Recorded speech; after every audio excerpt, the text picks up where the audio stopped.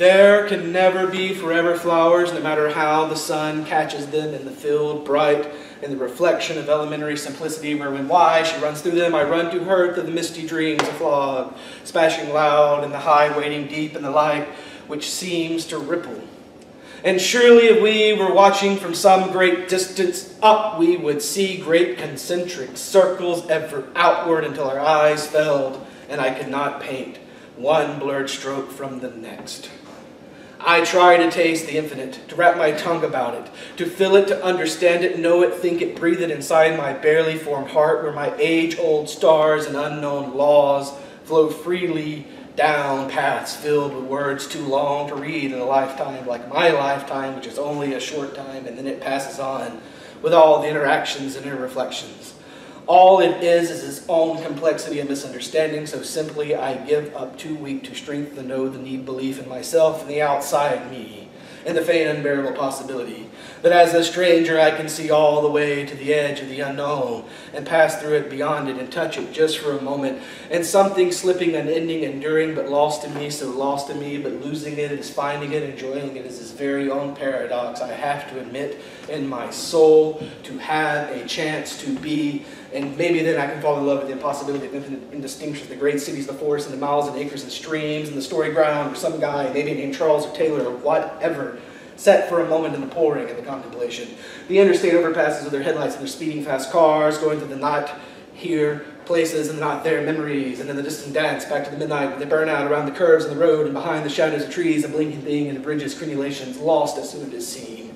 The faces seen through the glass door fronts, and the children in all who will grow up one day to be another adult with another child, another place full of nostalgia for a time that did not exist, and all those ghosts of yesteryear that made sense. Only the non-existent point. But when fresh and raw as ghosts sometimes live, they were all the confusion and despair of the day-to-day. They used books with their hint of someone else's breath, a drop of marmalade, a crease marking a page. As beloved, the thumbprints and the smears and the words that someone else read in some wholly other way.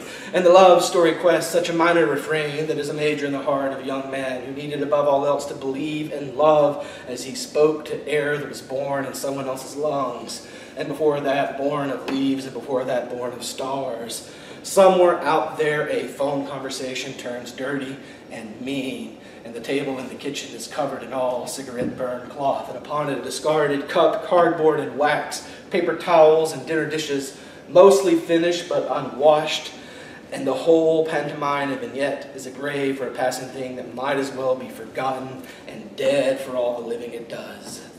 All the same, just another storeroom in the great big circus tent with over 7 billion rings, most unwatched by most, and some watched by more, and all down through eternity, the rhythm and the rhyme stings, and it stings, and it stings, and it sings. Sometimes we are meant to love, somehow we are meant to lose this. Some things slip our hands, our minds, to lie upon more than all the sands. There can never be forever flowers, no matter how the sun catches them. Through the forgotten sound of my own laughter right after I swallow all the tongues and spoken things, as she is just another thing that I try not to see, but I fail to read correctly. And the wind blows strong from the November. It whispers the colors of an early autumn green, while blowing leaves all around and down and out, then deep in the chasms of shadows cradled under grass, where she turns to look back at me and maybe smiles, but who can tell from where I stand. I only hope I understood her correctly, and then I run after her again. Thank you for the you, thank you for the me. Though it is not so easy to see that we're just another thing I think I knew too soon. It has been a lovely spring.